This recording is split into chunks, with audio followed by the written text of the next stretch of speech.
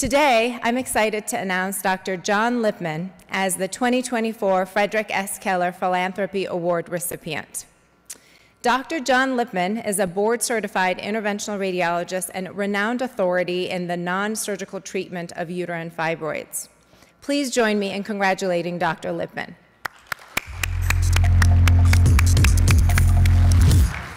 The Frederick S. Keller, MD Philanthropy Award honors an individual who demonstrates an outstanding commitment to the SIR Foundation and whose exceptional generosity inspires others to give.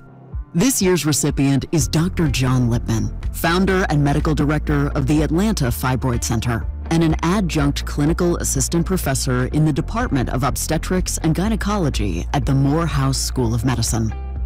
Dr. Lipman is a board-certified interventional radiologist and a renowned authority in the non-surgical treatment of uterine fibroids. He has fellowship status with both the American College of Radiology and SIR. Dr. Lipman received his master's and medical degrees from Georgetown University School of Medicine in 1985, followed by a residency in diagnostic radiology at Brigham and Women's Hospital, Harvard Medical School, and a vascular and IR fellowship at Yale New Haven Hospital, Yale University School of Medicine. Dr. Lipman has delivered over 200 invited lectures to some of the most prestigious medical centers in the country, and has served on the board of directors of the Medical Association of Atlanta and Cobb County Medical Society. He has been recognized by the state of Georgia for his work in uterine fibroids. John has made a world of difference to the practice of IR, particularly women's health, and as it pertains to managing women with uterine fibroids. He's not only been committed to service for this patient population, but also contributing to literature. Fibroids affect 80% of women. That's a huge number of women suffering from fibroids. I think Dr. John Lipman has sent this message out to the community that hysterectomy should not be the only option for fibroid treatment. There are other options. There are options like uterine fibroid embolization. I think what he's done recently is truly extraordinary to come back and try to foment a research environment that continues the work on uterine artery embolization and funded this big grant at the Society of Interventional Radiology Foundation. Dr. Lipman currently serves on the editorial advisory board of ShareCare, an interactive healthcare platform founded by Dr. Mehmet Oz and Jeff Arnold, creator of WebMD. He was an Atlanta Business Chronicle's Healthcare Hero of the Year and was on the list of Atlanta Magazine's top docs in Atlanta. He was also named 2019 Trailblazer Physician of the Year by the Atlanta Medical Association and received the 2021 Vanguard Award for Philanthropy from Morehouse School of Medicine.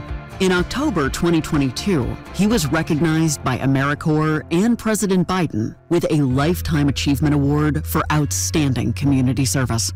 I've known John for decades, and for those of you who know him, he's one of the most personable, humble, accessible, great individuals. He has a tremendous reputation that goes back to the early days of uterine artery embolization. You have always been a pioneer in clinical practice. You have always done what's best for patients.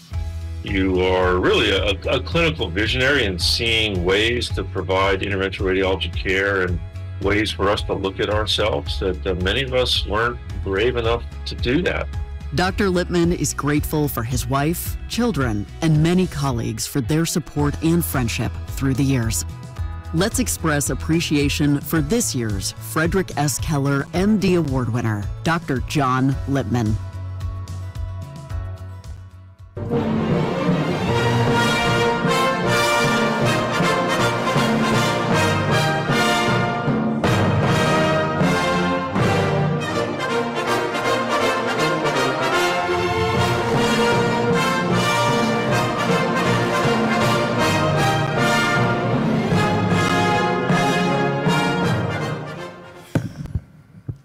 Well, to quote a couple of the gold medal recipients from yesterday, wow, very humbled and very grateful for this recognition. Thank you, SIR and SIR Foundation and their staff.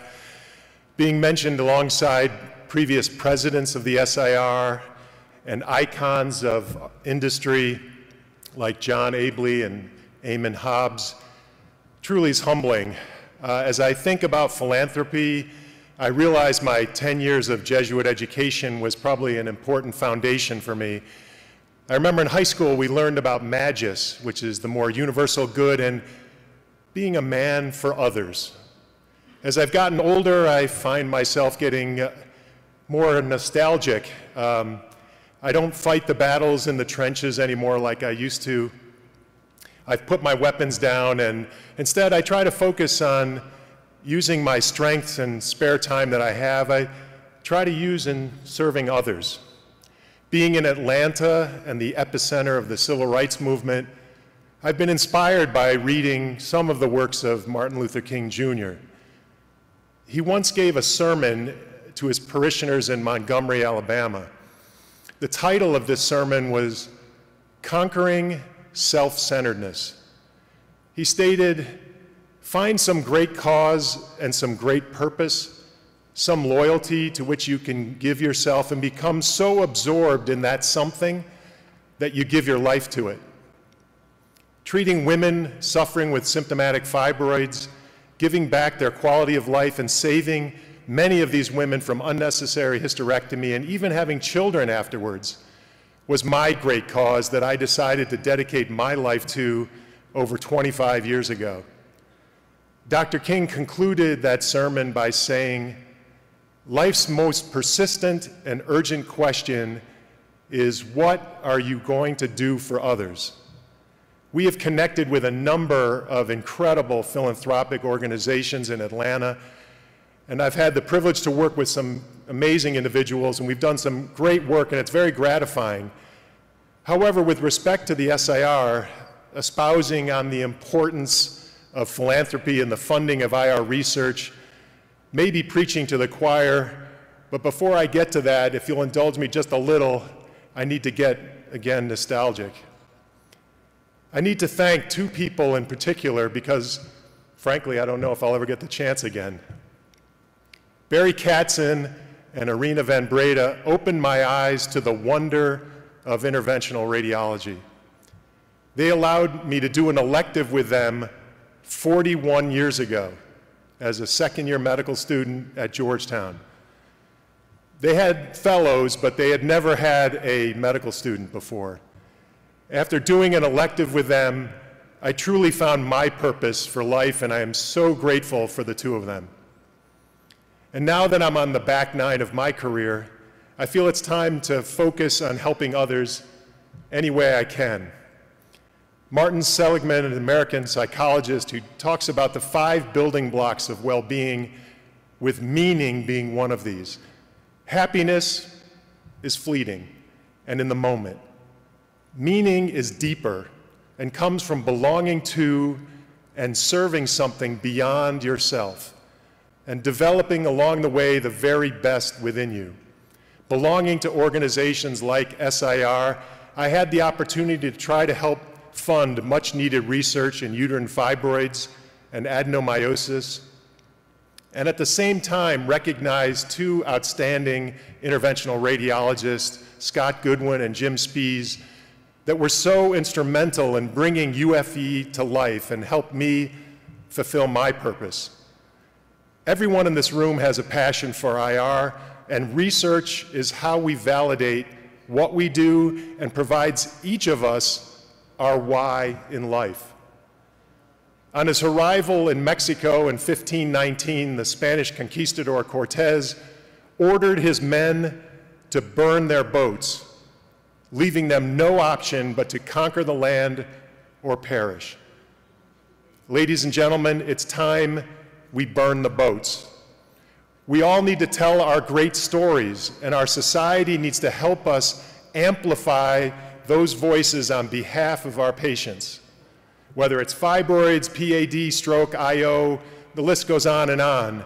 We need to raise awareness for the specialty and the value we bring each and every day to our patients. Hopefully this will lead to change in antiquated policies that limit our ability to care for some of these patients. We also cannot be held back by other specialties or even our diagnostic colleagues. We also need to donate our time and our money. Please consider contributing not only to this SIR Foundation, but to SIRPAC. Both of these organizations need and deserve our funding.